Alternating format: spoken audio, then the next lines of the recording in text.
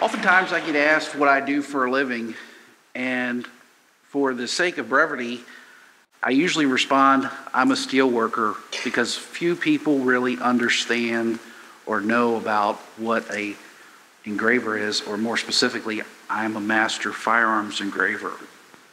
What that means is I work on antique relic type firearms, restore them and decorate them, collectibles, and extremely high-end custom sporting arms, and embellish them with engraving. The engraving helps connote that these items are of special nature, that they are over and above the ordinary type of items that we regularly run into or we think of as what you'd see at Walmart or a gun store or whatever. I was first introduced to engraving as a small child, watching my grandfather, who was a master engraver in the jewelry trade. He worked for a highly known silversmith company or silver manufacturing company in Baltimore, and he created these beautiful pieces of artwork on these objects of silver hollowwares and flatwares. And later on in his life, he worked for my father in his retail custom jewelry business as an engraver in the jewelry trade. As a youngster, I would sit there and watch him do his artwork on these items. I picked up a lot of things just observing what he did as a kid, and like the layout of the patterns and the transferring the images from one object to another to replicate them. Many of these things are things that I do on a regular basis today. That is really the start of when I really learned about engraving. And since then, when I was in my 20s, I bought a Smith & Wesson revolver. And as any responsible gun owner does, they go home and they read the owner's manual and any other documentation that is in the box. Well, there happened to be a brochure in there advertising the capabilities of the custom shop in relationship to embellishing firearms with elaborate engraving. I looked at that and I said, wow, I'd really like to learn how to do that, and I think I have a good chance of being successful at doing it. So I began trying to figure out how to take my knowledge as a jeweler and as a jewelry engraver and transform it into firearms engraving. There's basically two types of engraving that have existed since the Iron Age. And those two methods are the hammer and chisel and the hand push engraving. Hand push engraving is more or less a jewelry style of engraving, where the artist holds a tool in one hand, the object's held in a vise, and the engraving is executed by rotating the object into the point of the tool. This method produces very beautiful, graceful cuts. The artist is looking at it with high magnification and is able to impart tremendous amounts of detail and character into the items. The other method is what is typically thought of as gun-style engraving that's executed with the hammer and chisel method. In this method, the artist holds a chisel in one hand, a hammer in the other, and successively hammers on the back of that chisel to propel it actually through the steel or through the object to incise lines and carve away material to render the image. This method, the artist is usually working at arm's length distance, and as you can tell, you can only execute what you can see or what you can observe and see where your hands are, see where the chisel point is, see the detail that you're creating. So it is not necessarily going to give you the highest level of detail. In addition, each one of those hammer blows imparts a specific character to the cut where there creates a chatter or witness mark in the cuts. This is in converse to everything that I've ever known as a jewelry engraver or jewelry style engraving. In the jewelry engraving, the cuts are very smooth, bright, sparkly, very attractive to look at. The hammer and chisel method, you've got these chatter marks in it. It just doesn't quite fit with my version of aesthetically pleasing artwork. So, as a jeweler looking to get into firearms engraving, I started trying to figure out how to execute this work in the hard metals of the steel. And that's when I started pursuing the third method, which really has only existed in the last 50 years, and that's pneumatically assisted. In all intents and purposes, it looks exactly like jewelry style engraving, except the tool has a piston inside of it, and it's controlled by a regulated air supply.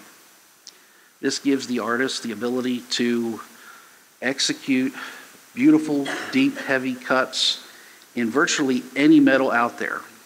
The system itself works at roughly 1,000 to 10,000 strokes per minute. I don't know of a single person in the world that can hammer anything 10,000 times. That advantage right there allows the pneumatically assisted engraving to far exceed anything else that can possibly be done with traditional hand tools. It's all unguided or freehand, as some people might say, and it allows the artist to focus strictly on the art itself and not so much on the mechanics of the tools and the dexterity issues and things of that nature. Well, shortly after I began this journey,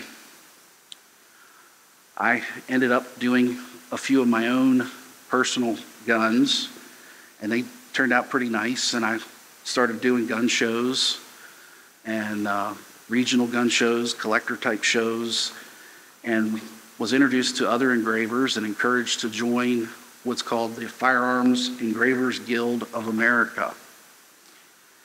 And this was a critical moment because they encouraged me to go to the exhibition and apply for an Emerging Artist Award and go out there. So I did that. I won the award, went to the exhibition, and at the exhibition, a lot of other master firearms engravers said, "Bert, your work's really awesome, extremely highly detailed. You should really try to become a certified master firearms engraver." So I thought about it and realized, these guys are the top of this field, and they're telling me that my work's as good as theirs, and that I should try to join the club, so to speak. So I went home and began to go through the process of executing the work necessary to certify. At the same time, my wife was offered a position at a construction project in Colorado. She said, would you like to do this? And I said, yeah, let's go for it. And, she questioned and said, well, what are you going to do for a job? You've worked in the family jewelry business for all these years, and that's really all you know. And I said, well, I think this is the perfect opportunity for me to go for this master engraver and try to become a notable firearms engraver in America. So she believed in me, I believed in her, and off we went to the the Wild West. Shortly after arriving there, I finished the work for the master certification, and I passed the first time around.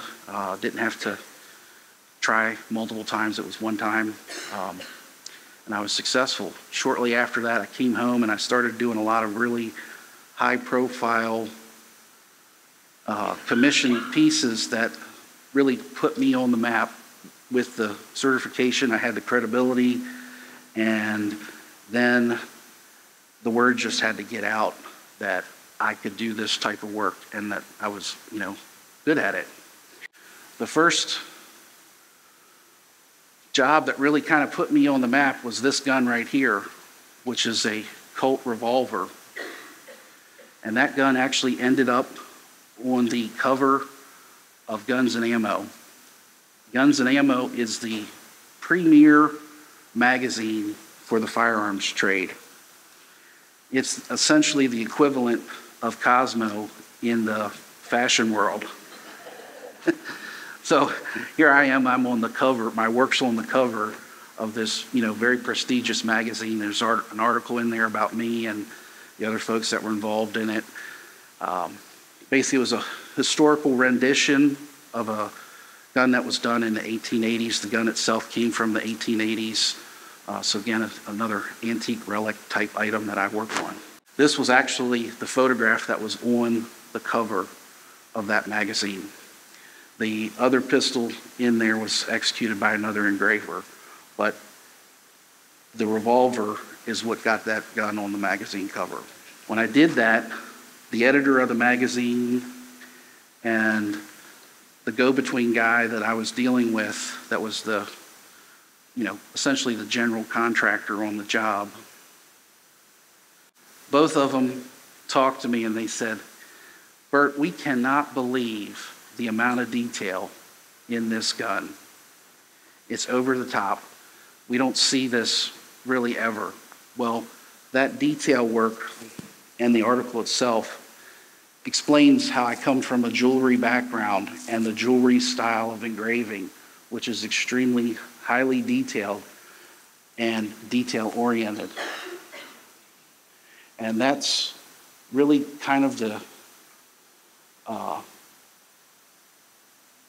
key element of the work that I do, is just the tremendous level of detail, attention to detail, and the beautiful, bright, shiny cuts. In this photo, you can see how all the different cuts in the scroll engraving reflect the light and create a beautiful image on the metal.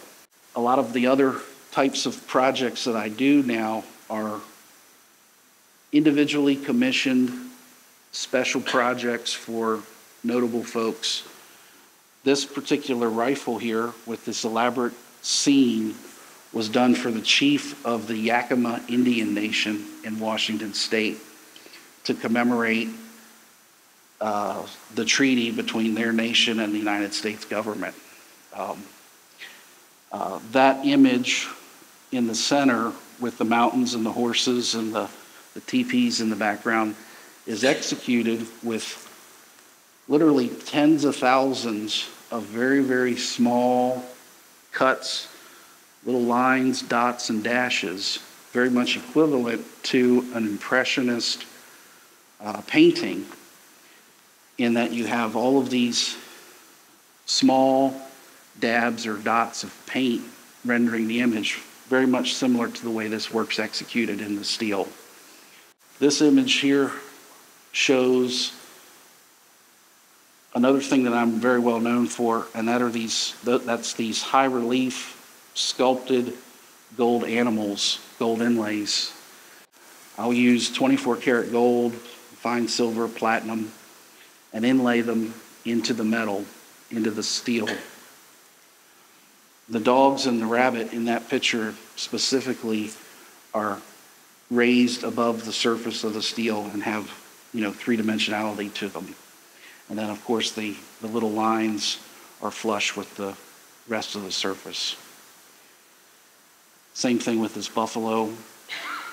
That gun was made in the 1890s, and that customer hired me to do that artwork for them.